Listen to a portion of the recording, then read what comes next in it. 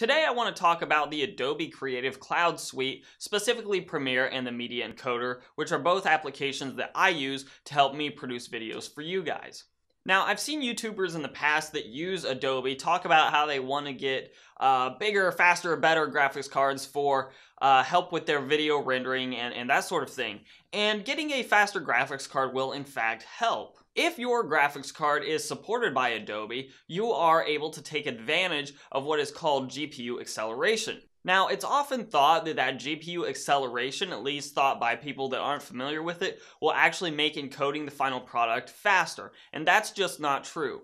You see, GPU acceleration does not get used when you are finally encoding the final product for the actual video format of your choice. So that means I could pack two Titan X's into my system and it still wouldn't make the final render or the final encoding any faster than it was beforehand. Where having a fast GPU does help a lot is if you use a lot of effects that are supported by that GPU acceleration feature in Adobe. You see, the graphics card actually allows you to render out previews of those effects in real time so that you can be scrubbing through your timeline and actually to have the previews keep up with what you're trying to accomplish. That way you have a live view of how it's going to look at the end. In addition, the rendering of certain effects to get ready for the final encoding can also be handled by the GPU in some cases. So the real question now is, do you really need a faster graphics card if you're just doing the Premiere Pro and Media Encoder type of workflow in your own setup? To answer that, you really just need to ask yourself how many effects you actually use in your workflow.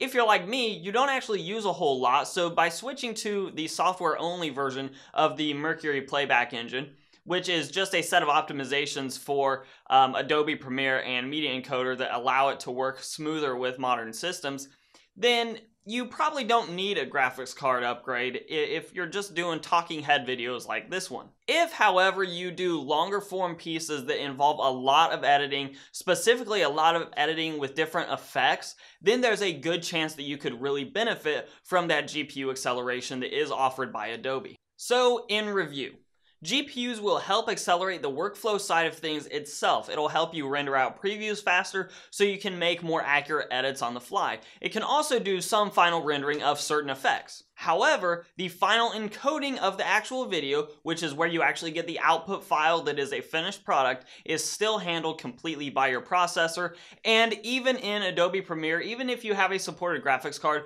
the processor is still going to make a bigger impact on the whole grand scheme of things than your graphics card ever will. So hopefully this helps clear a little bit of the confusion up with Mercury Playback Engine and how it takes advantage of GPU acceleration versus software-only Mercury Playback.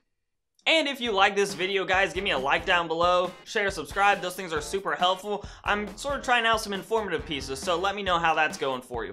Also, you can follow me on Instagram and on Twitter at Hoosier Hardware. It's convenient because they're both the same. Now, I'm gonna let YouTube queue up a couple more videos for my channel for you to watch. I'm Shane from Hoosier Hardware, and I'll see you guys in the next video.